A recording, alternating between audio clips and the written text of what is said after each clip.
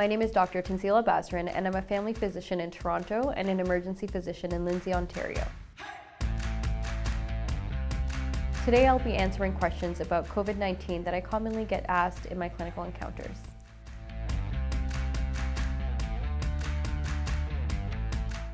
So COVID-19 spreads through respiratory droplets. So essentially you would have to have direct contact with the respiratory droplets, usually from a surface that someone who's coughed or sneezed has touched, or where the droplets have landed. It's not really floating in the air, and so that's why we're not encouraging the use of N95 masks unless you're a healthcare provider doing very specific interventions in an emergency setting. So a basic barrier is your number one protection, and the second is really good hand hygiene.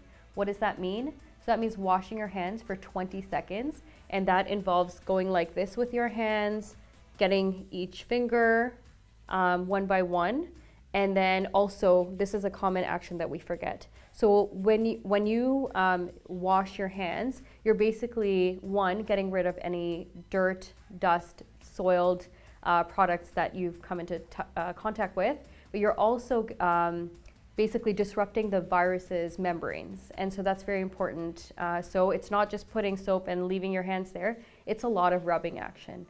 Second, with hand sanitizer, some things that people commonly ask are, okay, do I just wait till it dries? No. So again, the thing is, once you take that hand sanitizer, you need to be rubbing your hands. That rubbing action really does help kill the virus, and so it's a really important part of good hand hygiene and prevention.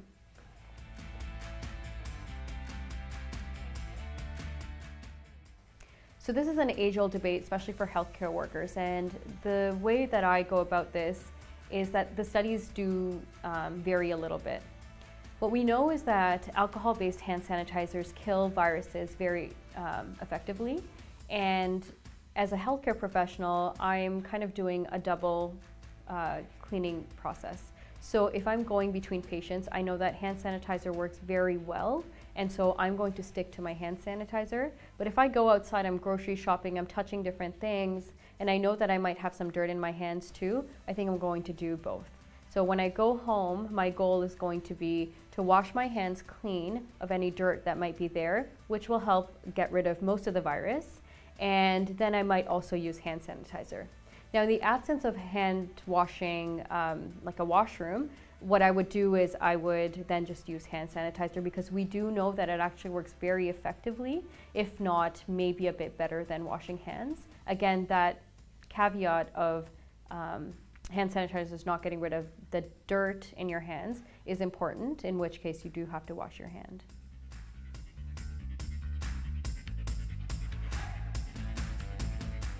So the reason that we need to be quarantined or self-isolated is to, one, protect everyone in our community. And why is that important? Everyone is throwing out these terms, flatten the curve, and stay indoors. Why are we doing this?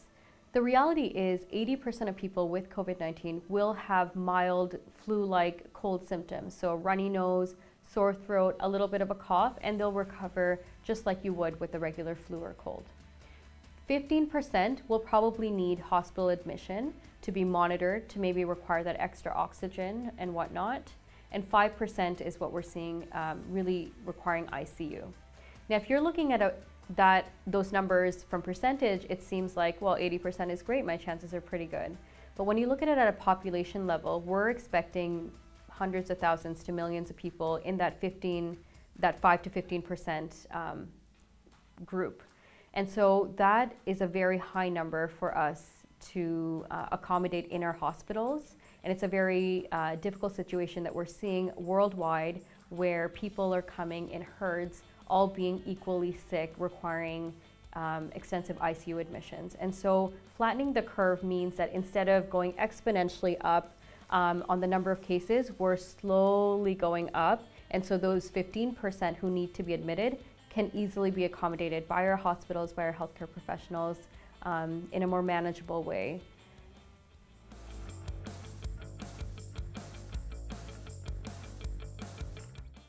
So I'm seeing a lot of patients coming in with a new cough, a new sore throat, a bit of a fever, and they're worrying. I mean, if you look on the news, you're seeing that there's community spread, and the question on everyone's mind is, do I have COVID-19? So to answer that, I want to bring you back to the facts. 80% of people will have these symptoms and recover on their own. Along with that, we know that the common cold still exists, the flu still exists, and it could be any of those. So when to come in or when to seek help would be if Tylenol is not working for your fever, if your cough is so bad you're not able to sleep at night, or if you have asthma or something where you need puffers, you need something else usually, or if you're just not getting better and now you're developing new symptoms. What are those? Short of breath, feeling really unwell, you're barely able to get up and do anything. In those cases, you need to be the judge of whether you think you need emergency services or clinical services. In terms of clinical services, we have one, Telehealth Ontario, but the wait times can be long. In that case, I want you to just search up your local walk-in clinic or family doctor's office, most of whom are now set up for virtual clinics. I personally provide virtual walk-in services through the phone, and some other clinics offer it even on video. So finding the right resource for you is important in that regard, and from there, the physician themselves can guide you either by giving you prescriptions or guiding you towards getting tested or sending you to the emergency department. Now, if you feel very distressed, some people, you're developing shortness of breath really quickly with these viruses, and people deteriorate faster. And so in that case, we really want you to go to the emergency department and get checked out if this is unusual from your other coughs or colds.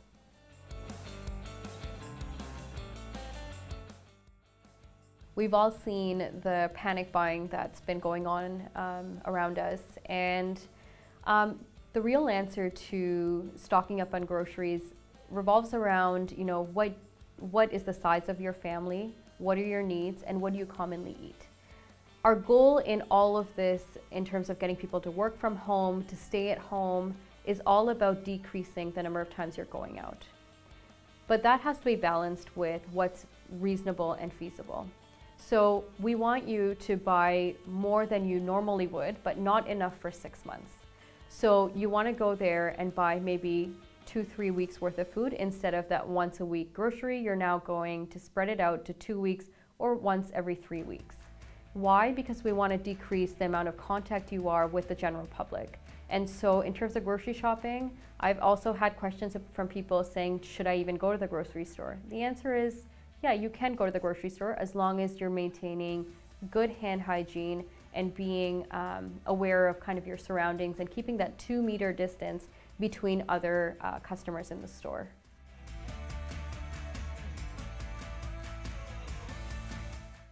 So I'd encourage everyone to, first of all, stay at home if you're sick. There are now online grocery options, there are now online pharmacy options, and try your best to stay at home to protect your community. The last thing you want is your grandmother or your elderly parents to be infected by a stranger who just didn't have the right precautions. Now, we also know that that's not feasible for everyone. And so in that case, what I encourage is if you're sick, try to wear a mask. I like to give tutorials on how to create your own mask. Now, the point of a mask is not to have the best industry grade mask. It's just to create a barrier. So one, you're not touching your face, and two, even if you cough or sneeze, it stays within the mask.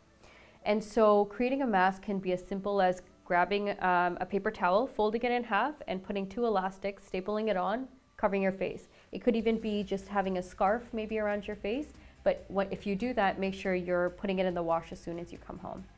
Now, in terms of our hands, what I recommend is if you have access to gloves, go for it. If not, you can use your hands, but be mindful that you don't want to touch your face and you don't want to touch everything around you. If you're going to go out, make a list, get all your tasks done in one day, do everything, and when you come home, wash your hands right away. Leave the groceries there.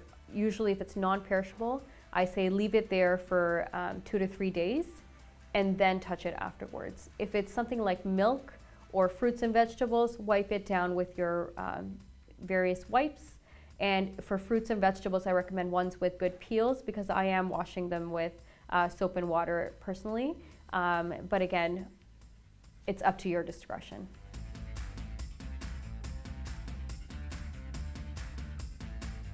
So it's hard to tell how long COVID-19 is going to last for us in Canada because we are being hit by it a bit later on compared to the rest of the world's population. Now it's very unpredictable and all of it depends on you guys, right? In the US, we know that they were very slow to socially isolate. They really went about their daily activities in a very densely populated place like New York City. And like I said before, they have not been able to flatten the curve, and their hospitals are having an influx of very sick patients all at the same time, all being infectious carriers to everyone around them. So how long really does depend on you guys. It depends on how good our hand hygiene is, how much we care about each other, and how much we stay at home and really protect all of us.